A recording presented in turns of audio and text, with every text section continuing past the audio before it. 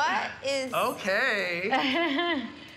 So, yeah, let me just kind of talk to you so far about what I got going on. So, this is actually a vest.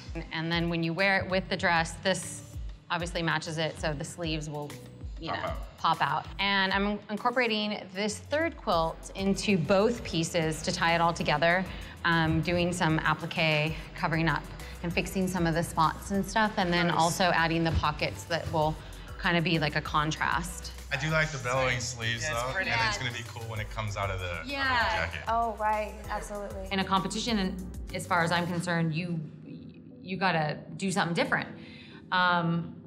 But you know, everyone's under stress, and so you kind of go to what you know.